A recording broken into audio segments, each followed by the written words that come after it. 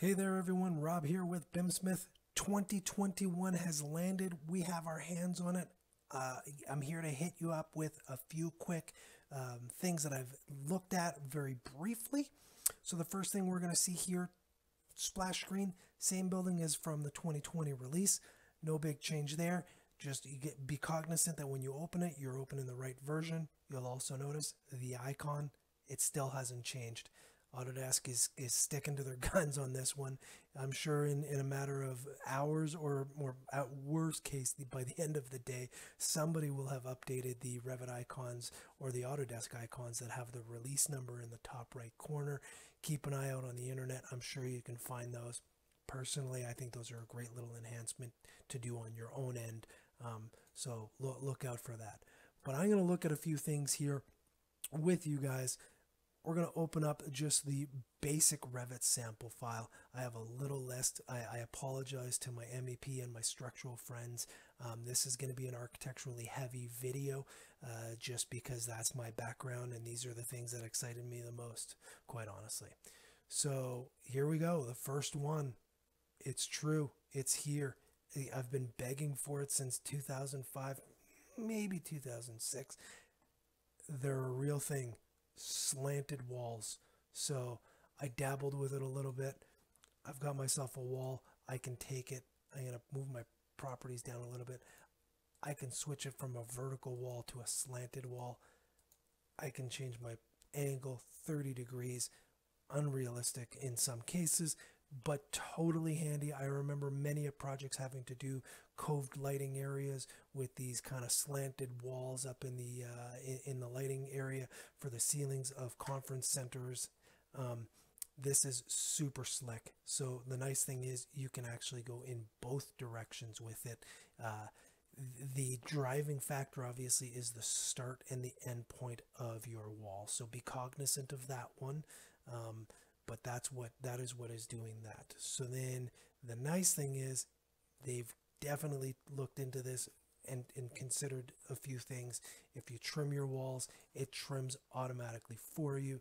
If you take your second wall and you slant it as well, and I say, okay, 10 degrees on that guy, it cleans up very well done in terms of that. So I've already done this, but I'm going to show you guys what happens when you try to break it and do things that are a little bit unrealistic. So a door, I'm going to use just the basic pocket slider door. Am I ever going to put a door on a slanted wall? Ideally not. However, here it is. The opening is a little bit funny, but that's because it's a pocket door and that's the way it was modeled to do that. However, if I switch that from the pocket to the single flush, for example, the geometry kind of cuts in the way that you would expect it to. And one of the downfalls is obviously the frame doesn't flex for the door, the opening the way it should be. You'd obviously have to model this a little bit differently. You're evidently not going to do a door in a slanted wall like this, but I wanted to show you it's possible. I'm even actually a little bit surprised that they put this in, but you can technically change the orientation of the door to be slanted as well. Make sure you're swinging in the right direction, I guess. I'm not too sure, but there it is. A hatch door, I guess, would totally make sense that you would have an access hatch. So hey, the more I think about it, the more I play with it. I'm now seeing scenarios that it might make sense, but there it is. So you can do that. The next one is windows. So when you're placing your window, if you hover in the right location, you will see the dashed kind of snap line. The base sill, default base sill is there, and that's picking up automatically. Well thought out feature. So the windows, same thing. You can select your window. You can come in here. You can say, okay, I want it to be slanted, and it will go with. Very nicely done. So I can come over here, I can do the same thing, I can say create similar, and then I can automatically say slanted, something I hadn't thought of. If I say create similar, oh, okay, it would be nice to be able to say it's going to be slanted right from the placement. It doesn't seem to be an option, not a huge thing, but, and I'm wondering if, so it doesn't carry over the match properties either. That's totally fine. But that is one of those things. So no, not what I wanted. Okay, so anyways, that's that. So let's move that over. So unrealistic condition, unrealistic geometry. Not too worried about that. It's nice to know that it's cutting, I guess, the way I would expect it to, all things considered. The next one is, let's check something out real quick. We're going to take this, we're going to switch this to curtain wall. So curtain wall, cross section, vertical, slanted, awesome. Let's go 15 degrees. Very cool. One of the things I haven't checked, what's it doing to, I'm guessing the mullions all follow exactly the way I kind of would have expected them to. I'm going to try and break it again. We're going to go shaded mode. I'm going to take this guy. Can I use...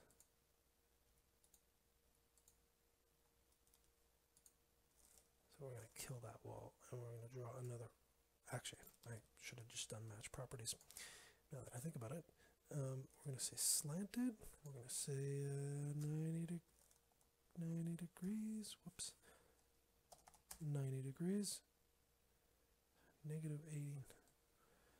Alright, so this one looks like if I go 89 degrees, not very realistic, it does it. So that's kind of cool. So that exists. So then the only other thing I am curious is if I change the base offset. If I go negative 1,000. So the hosting point remains, or the pivot point, I guess, of the slant remains exactly where this sketch line is, the original draw line is. The other thing I noticed automatically is when you're slanting a wall, you actually can no longer edit the profile. Makes total sense to me. It's one of those things that all of a sudden that sketch line is kind of is out of axis, or yeah, I guess out of axis, and so that'll make it a little bit more difficult for them to control.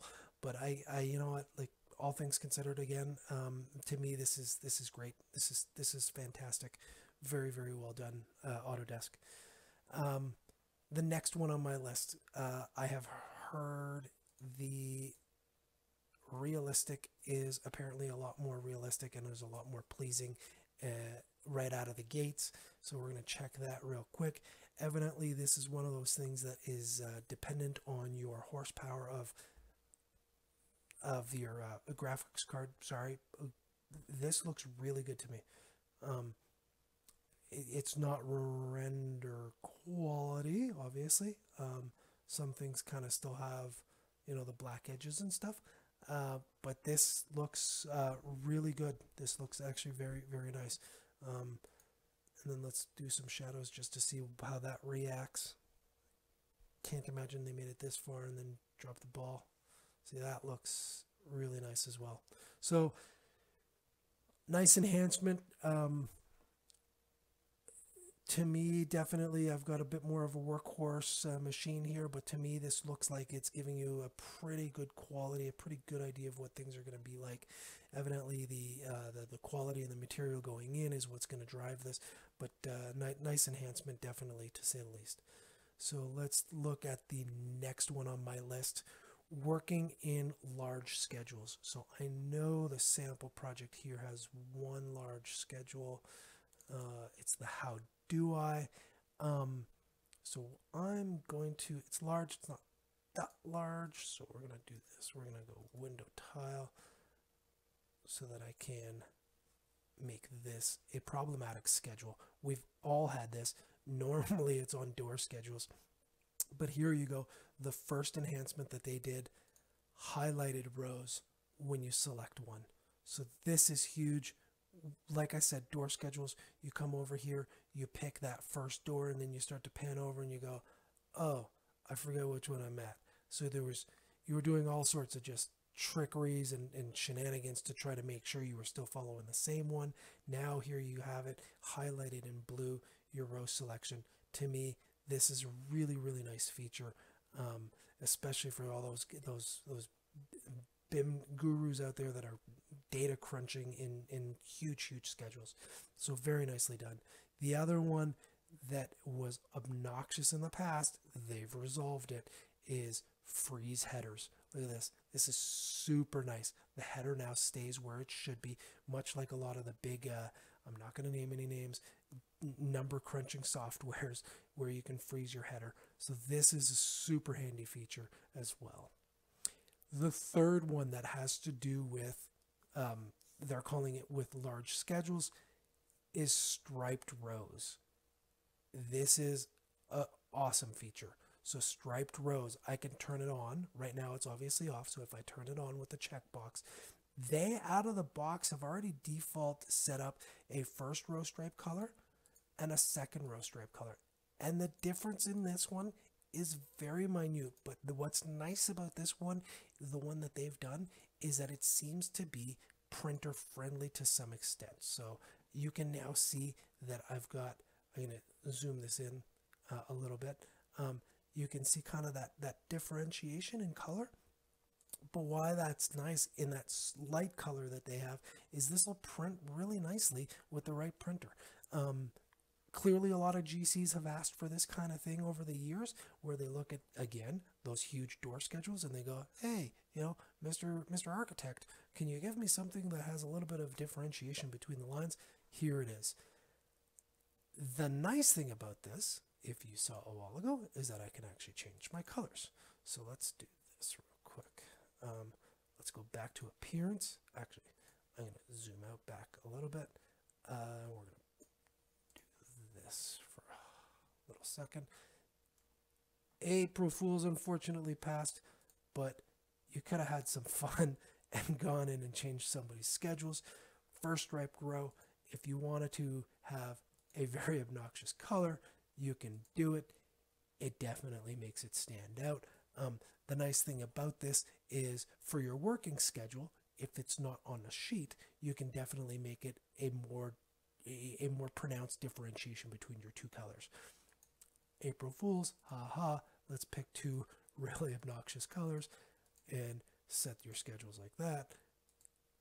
And that looks absolutely hideous. But it is doable, so it's nice to know that you can change the two colors. Not really sure why you would do it, but the feature is there. Very nicely done. We'll set these back. Not that it really matters because this is a sample project that I'm not going to save, nor am I going to open. And I accidentally set them to both gray. So there it is. Great little feature there as well. So next up, we're going to go back to our tabbed views. I'm going to go to my first floor plan again. A long requested feature. We're going to be able to now link PDFs. Almost hard to believe that it exists. Here it is. So I'm going to link this in.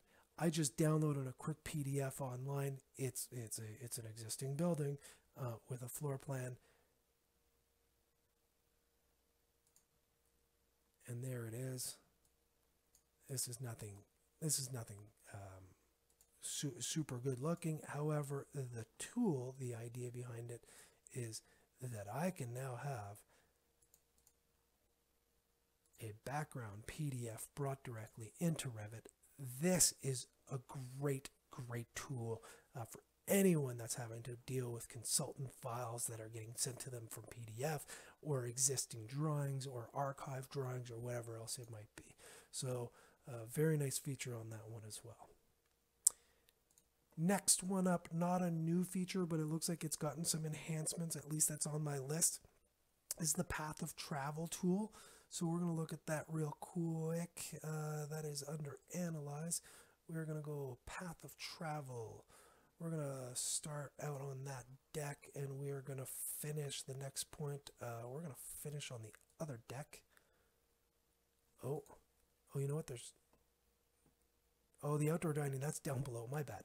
All right, so we're going to start on this one, and we are going to end in the kitchen kind of there. it does it automatically. This is pretty nice. One of the things you can do now also is you can reveal the obstacles. I don't know if this was in the previous version. I hadn't really used it too much recently, but you can see your obstacles. It looks like it's kind of avoiding some of my lower laying furniture, and that's totally fine. Not a huge thing. But the nice thing is now you can also come in here. I can add some waypoints. So my guy is going from the deck to the kitchen. If I wanted him to go grab a drink, I can add a waypoint. I can bring him in here. He will zoom around. He forgot to check the laundry before he went for his drink. Let's go check the laundry. It will go in and out of your spaces. This is pretty slick. He wants to go to the other side. There it is. It's the fastest path. This is really nice, well done. It seems pretty easy, intuitive to use. So I think that's a great feature. Look, moving forward. So this is something I want to dive into more to see really more of what they've changed. But that's definitely nice to see that that's in here now. So those are really the quick hit topics that I wanted to go over with you guys. Slanted walls, easily the most exciting thing I think I've seen come out of Autodesk or come out of Revit in the last few years. This to me is great to see. I know it's going to be used by a lot of people in a lot of different conditions, and it's going to help break some of that stigma that everything has to be just so straight up and down. The next one was we hit 3 things in the large schedules. It was the freezing of the header.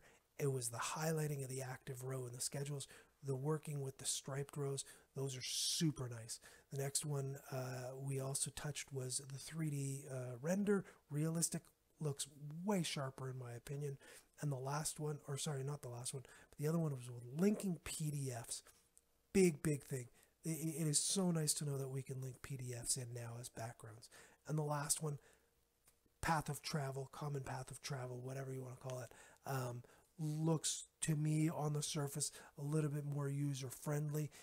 Actually, one of the things I'm curious, it looks like it took into account stairs. So those are some quick things. Keep an eye out on our blog on BIMsmith.com. Check out our market pages. Check out our content. It's constantly growing, but keep an eye out for more videos. We're going to put some stuff out to touch on the MEP features. We're going to put some stuff hopefully to touch on the structural, and let's keep moving forward on stuff. And I hope you guys have yourselves a great rest of the day, and looking forward to seeing what else is out there on Revit 2021. Thanks a lot for watching. Take it easy.